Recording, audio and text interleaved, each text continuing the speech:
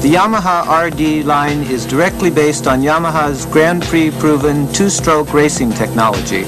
In 1982, Yamaha began developing a 500cc two-stroke V4 racer for a world champion, Kenny Roberts.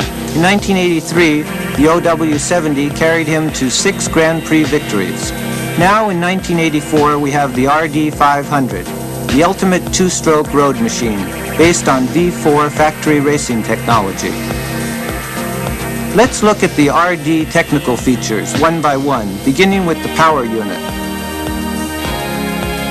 The Yamaha RD500 is powered by a compact, lightweight, water-cooled two-stroke V4 engine with a cylinder angle of 50 degrees, a single shaft balancer, and the famous YPVS, Yamaha Power Valve System, for each cylinder.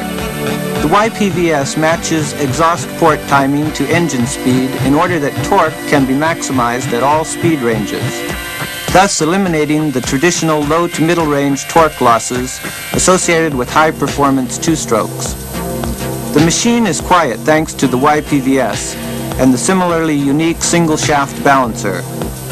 And the superb reliability of the Yamaha RD500 is further enhanced by the use of maintenance-free CDI, a 4-outlet economy-type auto-lube mechanism linked to the YPVS, and a trochoid oil pump for lubricating the transmission unit.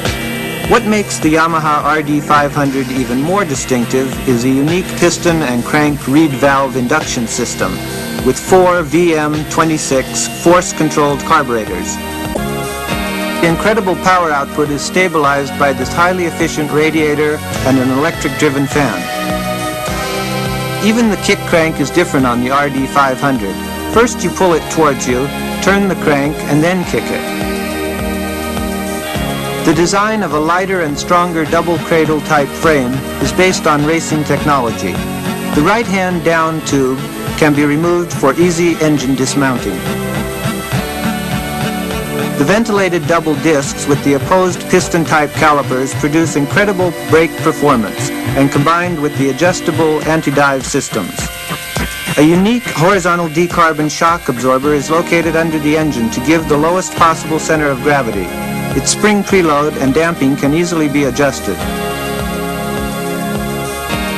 You can just lift the fuel tank to obtain easy access to the top of the engine.